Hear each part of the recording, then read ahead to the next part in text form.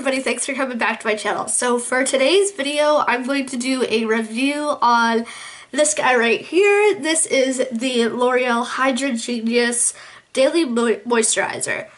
You might be thinking, wow, that's kind of weird for you to be doing a review on a moisturizer, but I have lots to say. I don't know where I was going with that. I have lots to say about this. It's gotten a lot of hype on social media. It was in a lot of like PR packages. Is this the one where they had to like knock the egg and it opened? I'm pretty sure that was L'Oreal. Correct me if I'm wrong, but as many of you do know, I do have normal skin. It's definitely more on the normal skin. Occasionally dry skin, but for the most part it's normal. And I did actually do a whole skincare routine here on my channel, which I will post in the cards for you to go check out. But I wanted to try this guy out because I ran out of almost all of my moisturizers that I have been building up since I'm on a no-buy. That was pretty cool that I finished them all, but I did have to eventually go and buy this. So, a lot of influencers talk about this, so I definitely wanted to try it out. And I have a lot of thoughts to say. I'm going to go over my pros and my cons on this product, so if you want to hear my thoughts, then just keep watching. I do have my notes written down on my little notepad here, which I don't know about you guys, but I use this on the daily. It is the best app in my phone. It has like a lot of passwords and stuff like that, and addresses and all the important stuff, you know? Anyway, back to the review. So we're gonna go over the pros first. So let me show you what this, I don't know if I can actually show you, but you can kind of maybe see, does have a gel-like formula.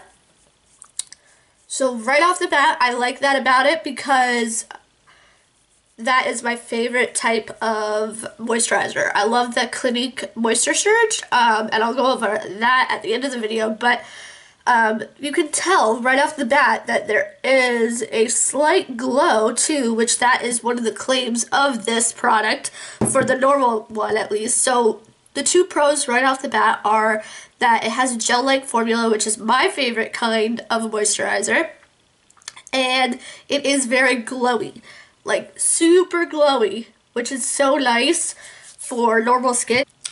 The next thing that is a pro is that it is very lightweight. Like I don't really know about moisturizers being heavy now that I'm talking about this, but this one for sure is definitely lightweight. It doesn't feel like anything. It is a little bit tacky, but that is because of the glycerin, which I love that it has glycerin in it because you can actually use it as a primer if you wanted to, and the makeup will stick to your foundation. The makeup will stick to your foundation. The foundation will stick to the primer. That's what I meant to say.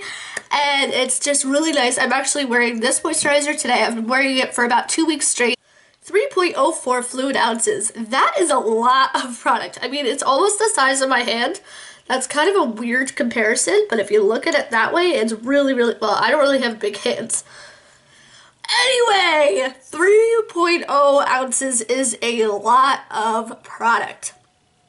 So this will last a very long time, which is good because one of my cons, which we'll sort of get into now, is that it was $15.99. However, since it was $15.99 and it's going to last you a long time, it's like a pro and a con in one, because like you're not going to have to repurchase $15.99 every month. It'll last you a long, long time because you just need a little bit. The pro that I have before I actually move into the cons is that it does have a pump, which you could probably see, and a lot of people like pumps, like me.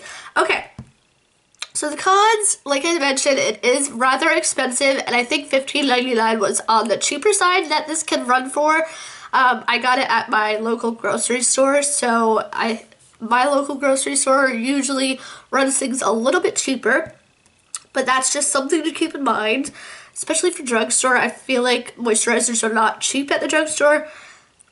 Nothing is really cheap at the drugstore, but anyway, it does have like a strong scent, and I have a terrible nose. I've been stuffy for the last week. It's been really rough, and my allergies are really strong right now, so right now I can't smell it, like it's been on my hand, I can't really smell anything right now. But when I first used this 2 weeks ago, I was like, whoa, what is that smell? I don't know what it is. It almost feels like sunscreeny, sort of. Something that's unpleasant to me. I'm not exactly sure. There's no sunscreen in it, so I don't know if it can be that. But it's just something to keep in mind that it is a very strong scent. But it does go away once you put your makeup on and all that stuff. So that's definitely a con for me. And then also it does on the website have a 72-hour claim. Wow, I totally do not believe that, because like my skin, like I can't really feel it anymore. It's just gone. With the Clinique moisturizer, which is what I wanted to say about that. That one sinks into my skin. It lasts for all day long. This one just lasts upon application, at least for me. And I think it's just because it is so lightweight. So, those are all my thoughts on this product, this moisturizer. Overall, I am very happy with my purchase. There were just a couple of things that I was unhappy with, and I wanted to share those things with you. So if you enjoyed this review and found it helpful, give it a thumbs up. I would really greatly appreciate it. If you want to see more reviews like this, I would be happy to do them. You can definitely leave your recommendations down below. Don't forget to go follow me on Instagram.